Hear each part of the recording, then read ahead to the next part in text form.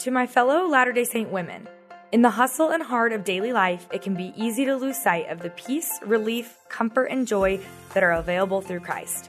That's why the Magnify community is inviting you to join us for a chance to recharge spiritually and emotionally at Lift Up Your Heart, a Magnify gathering. You'll enjoy a day of inspiring speakers, music, and Christ-centered experiences, all with fellow Latter-day Saint women. The event will be in 6 U.S. cities this year, and we can't wait to be with you. Come gather together and enjoy a relaxing day of personal restoration. Lift Up Your Heart is for women ages 16 and up.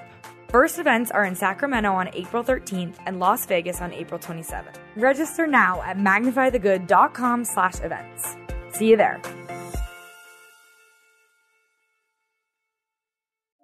It is a belief that every individual has infinite worth and potential that carries Dr. John Welling, a cornea, cataract, and refractive surgery specialist from Oregon, all the way to Africa to partner with local government, medical, and community leaders to bring sight-restoring cataract surgeries to communities where the surgery is able to be truly transformative. As he puts it, watching another human being step out of the shadows of blindness and into the light of a new day has been one of the most joyful experiences of my life, end quote. The experience, though, has caused him to ponder the idea of spiritual blindness and the impacts it has on our society. On today's episode, we will discuss physical and spiritual blindness and the opportunity to participate in the healing of both. As a young man, John Welling spent 2 transformative years as a missionary in southern Africa. Upon his return, he knew he wanted to pursue a medical path that would lead him back to Africa. Years later, as a medical student, he witnessed the miracle of sight-restoring cataract surgery for the first time and knew he had found his path. After completing medical school and residency at The Ohio State University, Dr. Welling completed a cornea fellowship at Emory Eye Center. He then spent an additional year in Africa and Asia as the John A. Moran Eye Center Himalayan Cataract Project International Fellow, where he underwent intensive hands-on training in the delivery of high-quality, low-cost eye care in some of the most underserved places on Earth. He currently serves as lead instructor for a cataract surgery course at the American Society of Cataract and Refractive Surgery. He also sits on the ASCRS Surgical Skills Transfer Committee. He is the co-founder of the Daybreak Vision Project. This is All In, an LDS Living podcast where we ask the question, what does it really mean to be all in the gospel of Jesus Christ? I'm Morgan Pearson, and I am so excited to have John Welling on the line with me today. John, welcome. Thank you so much, Morgan. I'm delighted to be here and really honored. Thank you so much for the invitation. Well, I feel like I owe John quite a bit, and that's not the reason that I asked him to come on this podcast. The reason that I asked is because, John, I've thought of your name so many times, but when I was expecting our baby, there was some concern due to a genetic condition that our baby might have a problem with its eyes. And John was able to connect me with someone that was incredibly helpful. And so I just am really grateful to you, John. And I am excited to learn more about what you do through Daybreak. First question for you is, I wondered if you could start by just telling us a bit about what exactly cataracts are. I feel like that's something that we hear and you don't want that to happen to your eyes, but I don't know a ton about what exactly that means.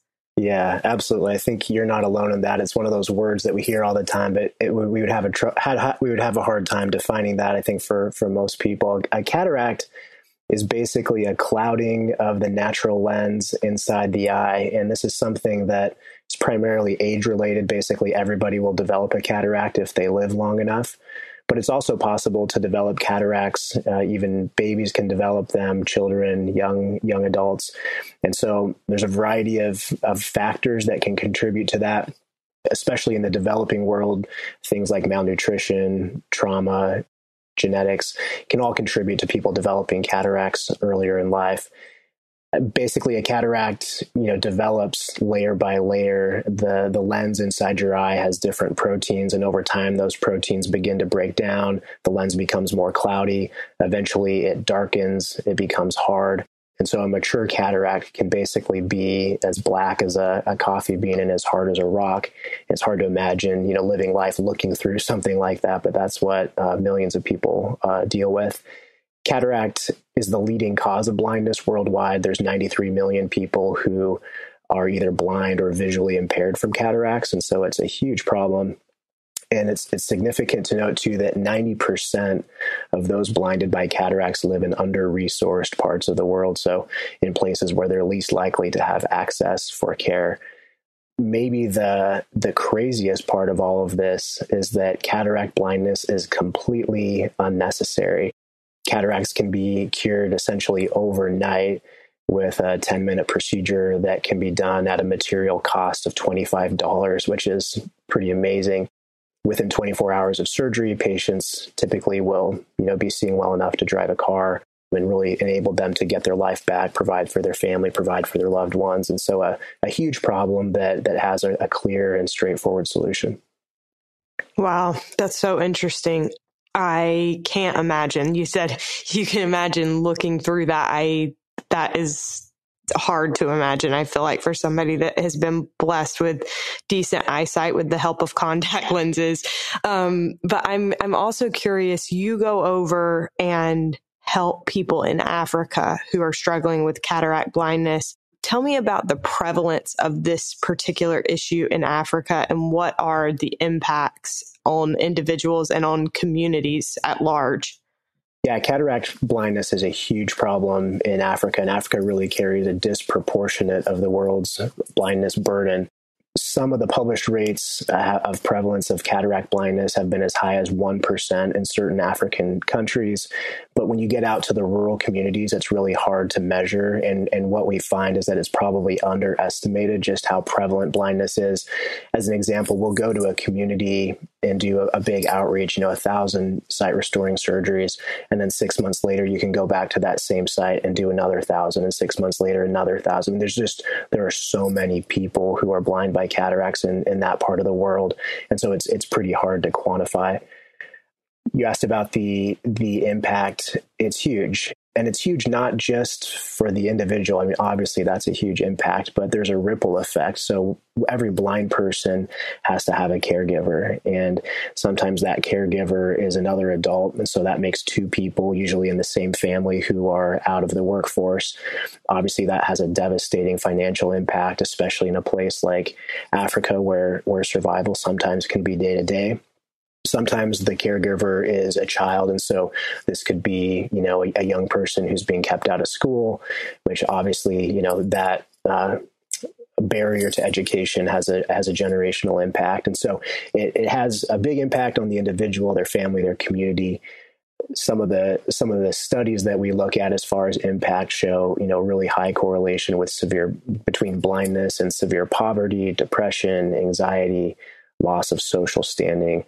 One of the heart-wrenching ones is a 5 times higher rate of spousal separation within a year of blindness. And in terms of life expectancy for the blind in Africa in rural Africa, I should say, is 1/3 of that for their age-matched peers. And so there really is an impact on survival. And in some of these places, it can be a matter of life and death. And so, yeah, the impacts are huge. I think that the really good news is that the studies also show that these negative impacts can almost all be reversed with sight restoring cataract surgery, and that those gains that are achieved through surgery are sustained in the long term. Just a few examples. So patients who have lost their job due to blindness almost universally are able to regain employment after cataract surgery. And there's a paper that shows that on average within the first year after cataract surgery, that those patients who have received their sight will earn 1,500% the cost of the surgery. And so the World Bank has called cataract surgery one of the most cost-effective public health interventions available. And it's easy to see why. Wow. Okay, John. So how did you initially become introduced to this problem? So when I was a first-year medical student, my brother was a couple years ahead of me in medical school, and he shared a link with me to a National Geographic video that he had come across, and it was two doctors, Dr. Jeff Tabin and Dr. Sandik Ruit, from this organization called the Himalayan Cataract Project. And Dr. Ruitt is Nepali, and Dr. Tabin and Dr. Ruitt were doing an excursion, a cataract outreach camp up in the Himalayas. And National Geographic followed them, and it showed these patients, some of whom had been blind for like 10 plus years, having cataract surgery, having their patches come off the next morning, and they were just, out of their minds with excitement and celebrating and dancing and singing. And when I saw that, it just, really, it blew my mind. I had no idea that there was any medical intervention out there that could have that immediate of an impact and that significant of an impact. And so I think that's what really got my attention.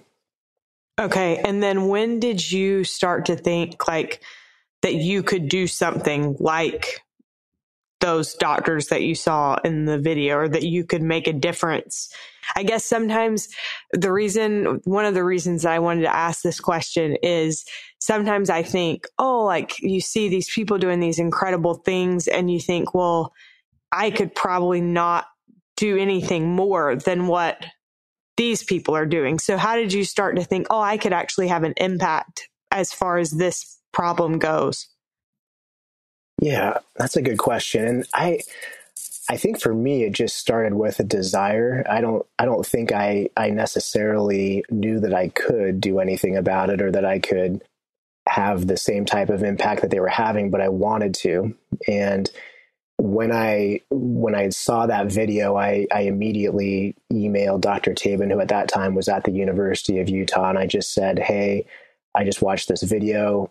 I can't believe how amazing that is. Could I come and do research with you? Could I help you in any way? Can I carry your stuff around for you? Can I do anything to get involved with this? And, I was a random first-year medical student on the other side of the country from where he was.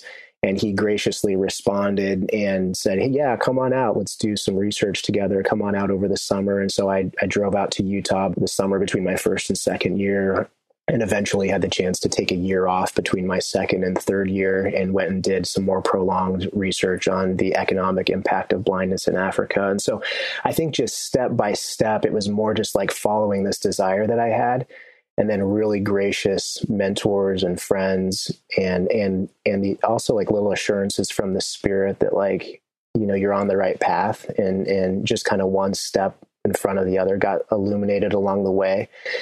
And so there's always self-doubt. And there were definitely times where I asked myself, am I going to make it? Because some of the climb required to, get into medical school and ophthalmology and all that stuff, some of that can be a pretty steep climb. And I'm not the smartest person out there. And I'm someone that has to work really hard to do well on tests, and someone that has to work really hard to, do the things that need to be done to get there. And I just felt like I had a ton of help. And so, yeah, I think that the main thing is just following where your heart leads, and trying to be sensitive to the Spirit. Okay. And you said that there were some other kind of small miracles along the way that kind of pushed you in this direction. Do you mind sharing a couple of those? Yeah, sure.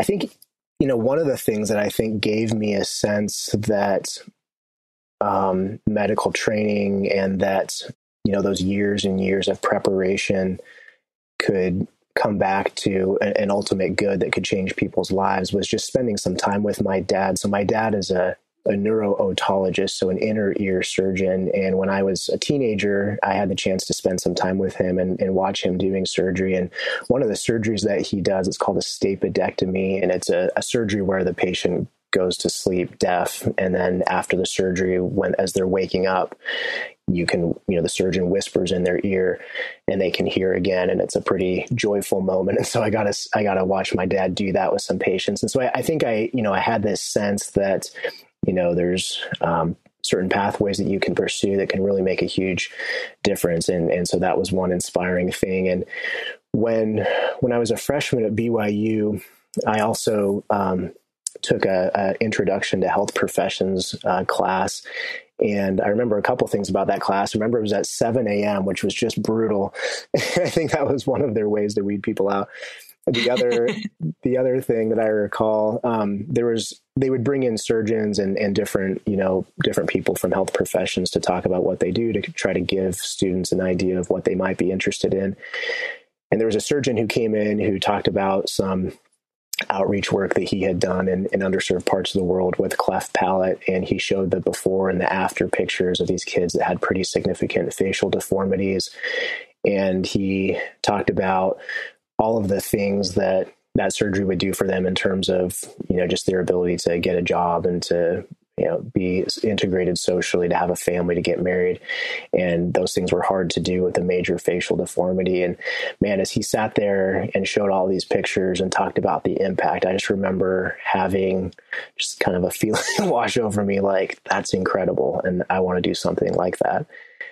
And then being in South Africa for my mission. So shortly after that health professions class, I got called on a mission to South Africa, where my grandmother was from. It was a dream come true for me to go back to where she grew up, and saw people, out in the townships who were blind. And I didn't necessarily know what a cataract was, but I could see that they had a white reflection in their eyes. And we met some people who struggled with cataract blindness there. So I think all of those things were kind of touchstones along the way. I knew when I came back from my mission that I really, really, really wanted to do something in medicine that would take me back to Africa. I knew that I wanted to do something that would have a positive impact on people's lives. And then when, I saw that National Geographic video a few years later during medical school, and then when I learned that the Himalayan Cataract Project was going to expand their operations outside of Nepal to Africa, that was sort of it for me. And then over time, Dr. Tabin was a super gracious mentor, and I eventually had the opportunity to spend a full year with him and Dr. Ruitt and some other incredible mentors, including my current practice partner, Matt Oliva, that spend a year with them in Africa and Asia and just get connected with these amazing doctors there and learn the high volume, low cost cataract surgery techniques that we use today. Okay, so in 2020, you started Daybreak Vision Project. I wondered if you could tell me a little bit about how this project got its name. Yeah, sure. So we were wanting to capture what we call the Daybreak moment. And for us, so blindness has been described as a long night of darkness, and a night of darkness so long that there's no sunrise. We've all been in situations where it's dark. We've all been in, the forest camping, or been someplace where it's super dark, but the sun's going to come up eventually, and that light will come around. But it's difficult for us to imagine a situation where there is no light, and it's just dark, and there's not a lot of hope for anything more than that. And so for us, daybreak is that moment when light first penetrates the darkness of night. And it's symbolic of that moment when a formerly blind patient first realizes that their sight has been restored. And to see that in person is incredibly joyful and powerful. And just to see, sight, life, hope, all of those things restored in a short period of time. And so that's what we were hoping to capture with that name. I love that. So tell me a little bit about Daybreak's mission and how you have approached trying to help people.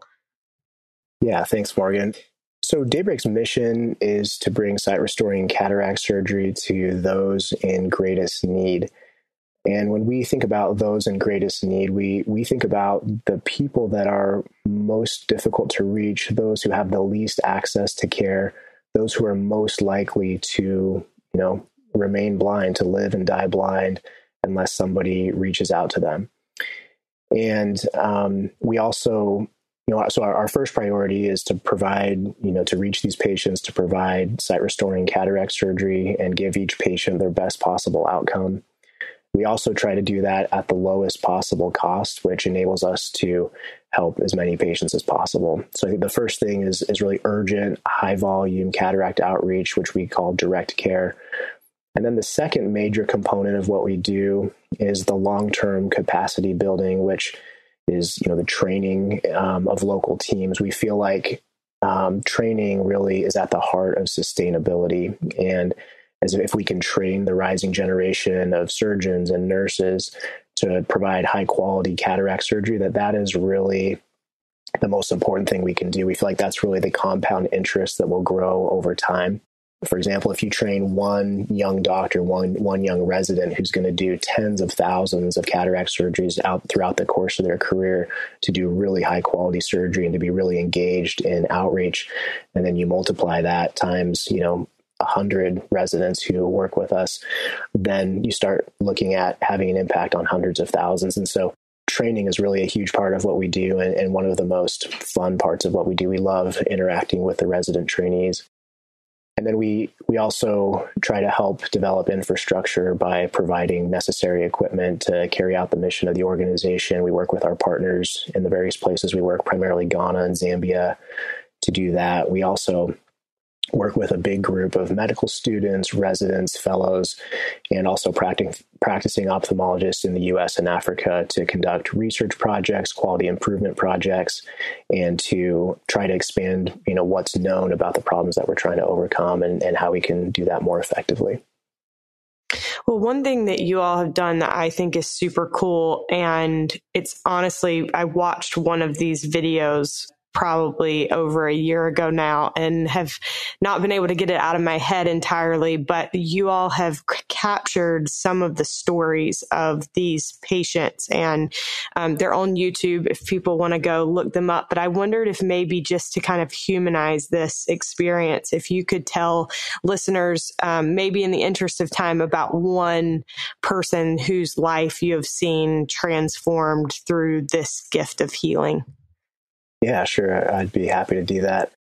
One of our priorities is to tell what we call these 360 patient stories that capture the experience of the patient before they go to the outreach. So we go and interview them in their homes when possible, find out, how blindness has impacted their life personally and as a family, and then follow them through the outreach process, and then go back home with them and interview them after they're reunited with family and friends. And, they can see and interact with their surroundings. One of my favorite stories personally is a man named Sulisu, who is a 46-year-old man that we met in Tamale, Ghana about a year and a half ago. Father of 3 children who went blind in both eyes from cataracts about 3 years before we met him. He had a life of adversity. He was albino, and so, he had white skin despite the fact that he was African. And so obviously he stood out, and in certain cultures, those kids can be a little bit marginalized, and there sometimes is some, meaning attached to those types of things in certain communities that, where kids can be isolated and made fun of. So he'd had a challenging life, but despite all of those social challenges, he had been somebody who had persevered. He had built a successful carpentry business. He got married. He had kids. And then in his early 40s, he starts to go blind. And then just 2 months before we met him, his wife passed away unexpectedly. So now he's blind. He's by himself. He's got 3 kids to take care of, and he can't even take care of himself. And so the story as he tells it is that he was laying on his bed, just totally desperate and depressed. And he heard a radio announcement that there would be a free cataract outreach at the local teaching hospital.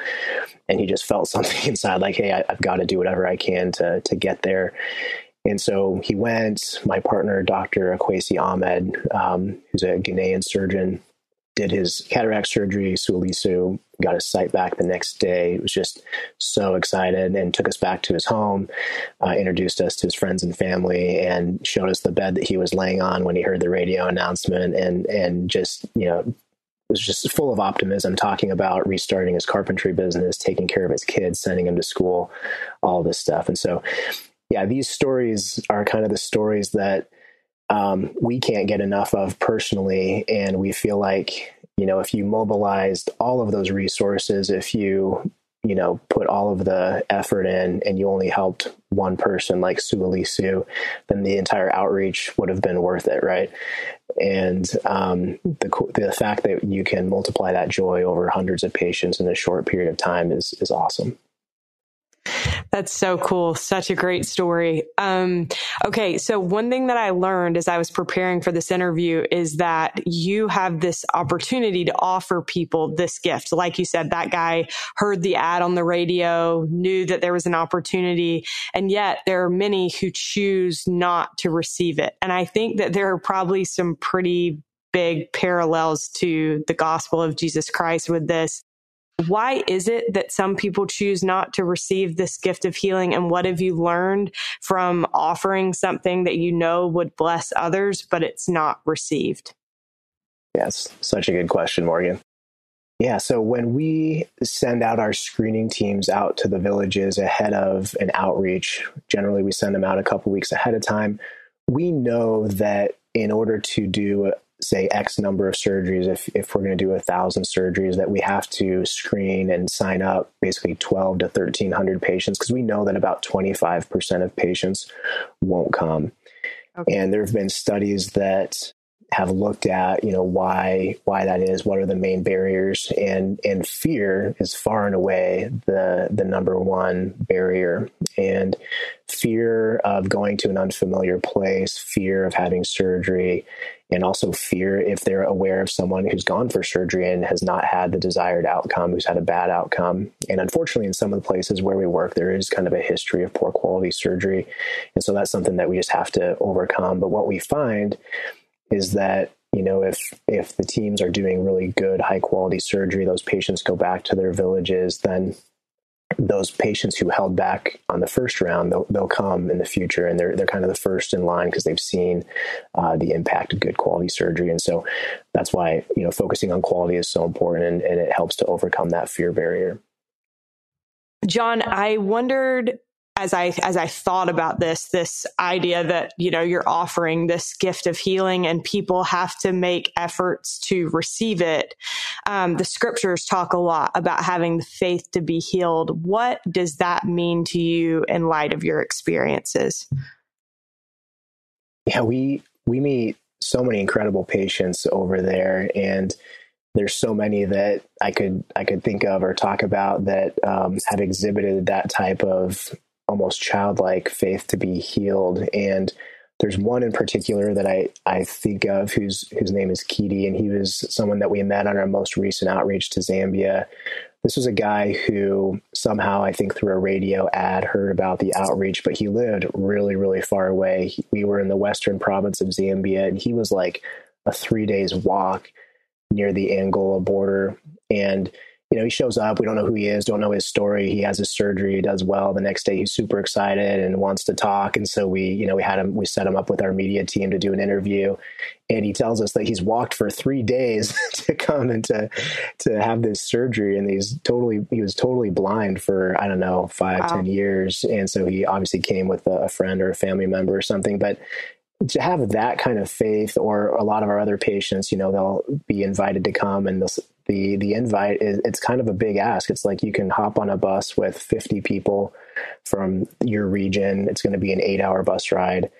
You may or may not, we can't promise that you'll see better, but we hope you will. And so there's risks to take into account, and we're open with all the patients about that. There's risks of surgery, and not everybody will be helped, and et cetera, et cetera. Thankfully, most people can be helped, but yeah, I honestly don't know if I would go. I mean, it's a huge leap of faith. And I think that as a team, we consider that trust and that hope that patients place in us to be a sacred trust. We feel like that's a huge weight, and that every eye, represents somebody's life, and that it's our job to treat them like a family member, and really just to make sure we give them their best outcome for their future. But I would say that, like, when we're talking about the connection between this type of healing and spiritual healing, this is really where the analogy breaks down, because obviously what Jesus Christ, the master healer, is able to offer us is so much more than what any mortal physician could ever offer. Obviously, any healing that's offered by mortal physicians, there's limitations, there's risk of complication, there's no guaranteed outcomes. And even the best outcomes are, in essence, temporary, because at some point our bodies are all going to give out. And in contrast, the healing that Christ offers us is perfect and complete and eternal. And really the only delay, or I should say the only risk, is in our delay of giving ourselves fully to him. This verse from Alma encapsulates that for me. It says, "Yea, I would that you would come forth and harden not your hearts any longer. For behold, now is the time and the day of your salvation. And therefore, if you will repent and harden not your hearts, immediately shall the great plan of redemption be brought about unto you." I love that part, immediately. And so, the moment that we decide to look to him, the moment that we decide to turn to him, the moment we decide to repent, that immediately the great plan gets put into action, and he starts to bless us right away. And that's pretty incredible. Well, it seems like such an incredible thing to be a part of. Another thing that the scriptures talk a lot about is spiritual blindness. I was just reading in the Book of Mormon the other day, and it was talking about having eyes to see. And I wondered, have you seen similarities between physical blindness and spiritual blindness? Yeah, I mean, as you point out, the scriptures are just full of, so many references to light and to dark, to vision, to blindness, and both physical and spiritual. And so there's so much there. And just over the last few years, as I've really thought about this and focused more time on that, I've felt like, the more you dig, the more you realize there's just so much there and you're just scratching the surface. I think, in thinking about this question, one of the things that really stuck out to me is that spiritual vision is a choice. I think sometimes we think, that there's certain people who are really good at living their life by revelation, or there's certain people that have that gene that, enable them to be, quote unquote, spiritual or revelatory. But in reality, that's not what the scriptures teach. That's not what the prophets teach. They teach that when it comes to spiritual blindness versus spiritual vision, that we really do get to choose. And President Nelson, this quote that we're pretty familiar with from a recent General Conference talk, he said, "I urge you to stretch beyond your current spiritual ability to receive personal revelation, for the Lord has promised that if thou shalt seek, thou shalt receive revelation upon revelation, knowledge upon knowledge, that thou mayest know the mysteries and the peaceable things, that which bringeth joy and that which bringeth life eternal."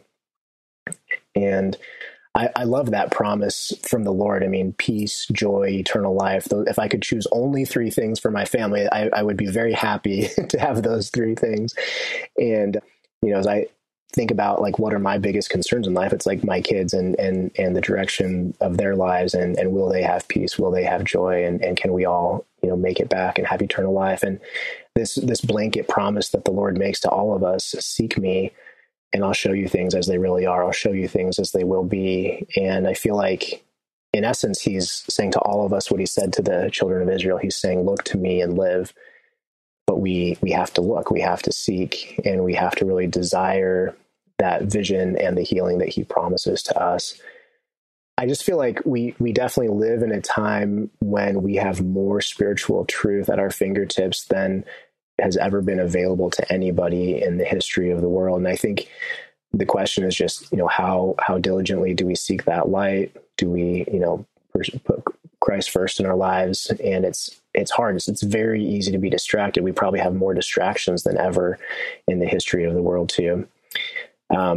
Elder Maxwell talked a lot about meekness, and one of his amazing talks on that, I think it was at a BYU devotional, he said that the education of our desires might be the most important form of continuing education. And he talks about how the Lord really does give us what we want in the end, which at first sounds amazing. You're like, all right, anything I want.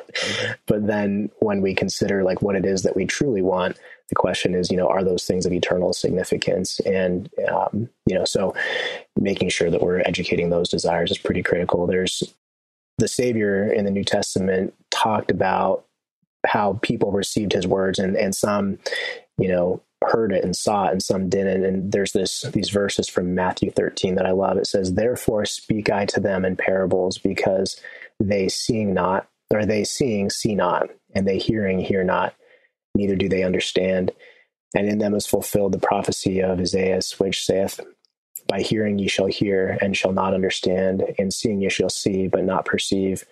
For this people's heart is waxed gross, their ears are dull of hearing, and their eyes they have closed, lest at any time they should see with their eyes, and hear with their ears, and should understand with their heart, and should be converted, and I should heal them. Those are amazing verses, and the way that he connects, first of all, it's a choice. People either choose to see, or they choose to hear, or they choose not to. And he then connects that with, understanding and conversion and healing. And basically, it's up to us if we're going to accept that or not. One of the connected or related themes that I see with this, where he talks about, the heart waxing gross, I think we think about pride. Elder Kimby Clark, who was the president of BYU Idaho, gave such an amazing talk called Beware of Pride, one of the best talks that I've ever heard. And he said, beware of pride. This is the warning voice of the Lord to us now in our day. We've obtained so much control over the resources of the earth, so much understanding of the biology of life, so much capacity to travel and to communicate instantly, that we have become puffed up in our learning and our apparent control and power. Pride and its children, materialism, envy, arrogance, greed, thirst for recognition, and lust for control and dominion have become rampant in our culture and society. Modern Babylon is awash in pride.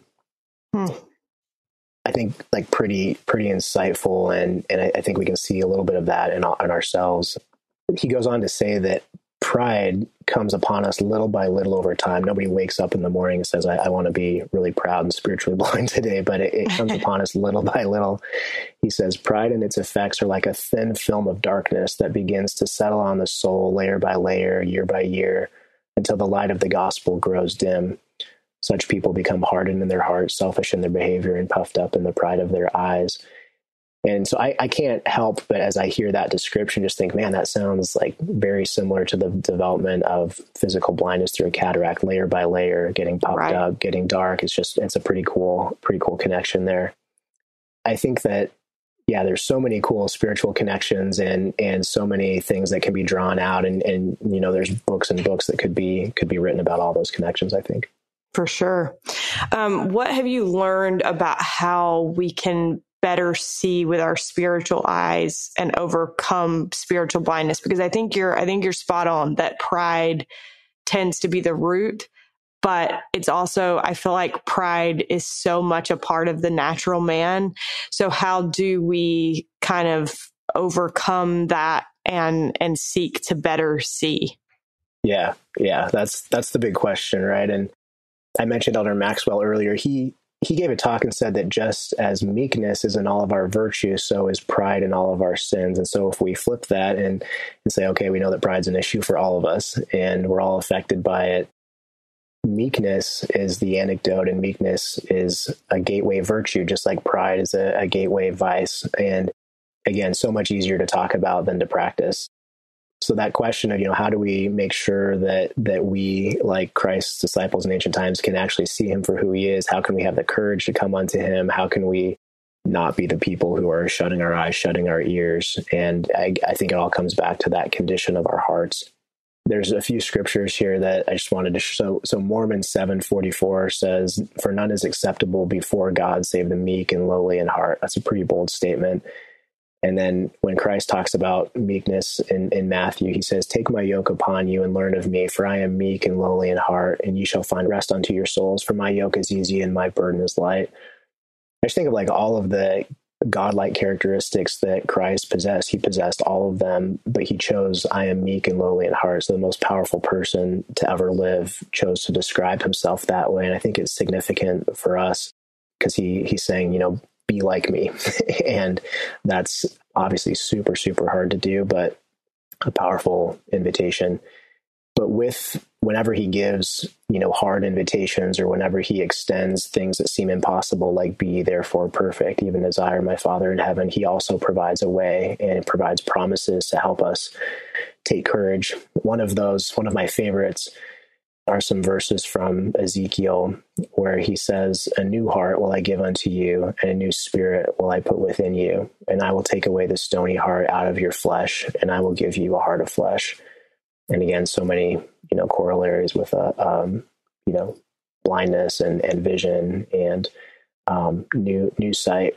And so, I think just like he invites us to, turn in our hard hearts for a soft heart, and he invites us to, give away our pride and the things that blind us and have an eye single to his glory. He promises to do that for us. It's not something that we can do for ourselves. Like you say, Morgan, the natural man is so deeply ingrained in each one of us. It has to be something that he does for us over time, and we have to be willing to undergo the operation. Well, it's so interesting thinking about how, John, you go over to Africa.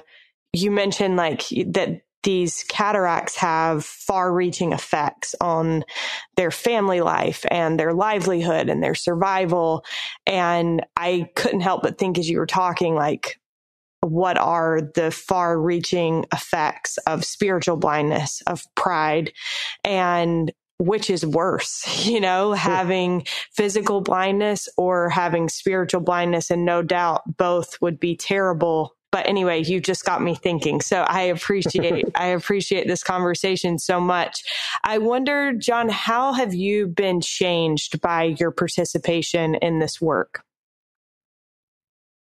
Yeah, that was a hard question for me. I even though you were gracious to give me these in advance, that's one that I don't know that I've been able to answer for myself, but maybe less about how, I guess maybe how has it blessed my life? It just brings me incredible joy. I'm fortunate to get to do this with good friends. So my co-founders are people that I've been friends with for a lifetime, basically, and one that I was a mission companion with, and one that I grew up with since I was in third grade, one that I played sports with in college. And then to get to do this kind of work with friends and bring family in as well is incredible. But the joy that you feel when you're in this sort of an environment, you're working with teams from all over the world.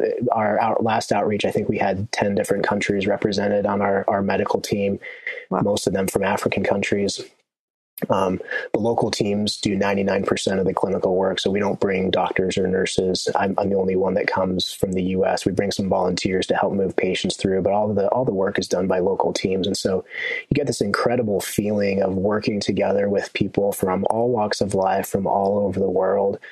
And there's Clayton Christensen has this phrase when he talks about in the gospel, how we help each other. And he said that the strong help the weak, and the weak help the strong, and nobody thinks about who's weak and who's strong.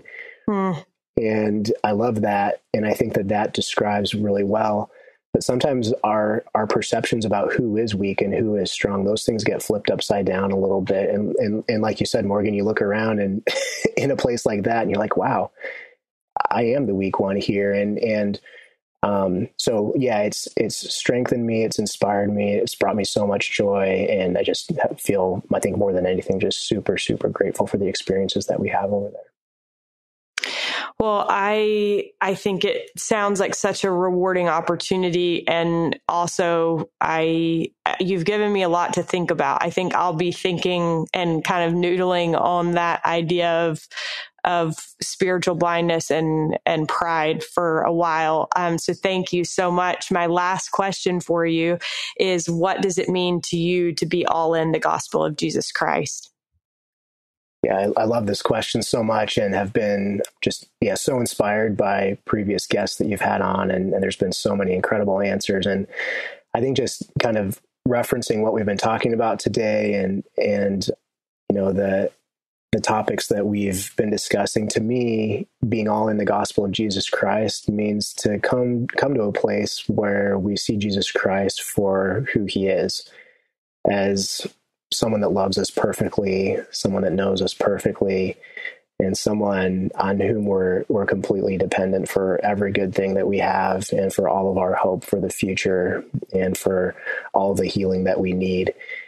And also seeing ourselves as we are through his eyes, and knowing that although we're really nothing without him, that we're everything to him. and believing that and embracing that, and then turning around and being able to see our brothers and sisters from all walks of life in that same light as divine sons and daughters of God, sons and daughters of heavenly parents with limitless potential, and then just trying to treat each other accordingly and finding joy and growth in that process. So well said. Thank you so much, John. Good luck with everything. We'll be rooting for you. Thank you so much, Morgan. Thanks for the opportunity. A huge thanks to John Welling for joining us on today's episode. You can learn more about the Daybreak Vision Project by visiting daybreakvisionproject.org. Huge thanks, as always, to Derek Campbell of Mix at 6 Studios for his help with this episode, and thank you so much for listening. We hope you have a wonderful week, and we'll look forward to being with you again next week.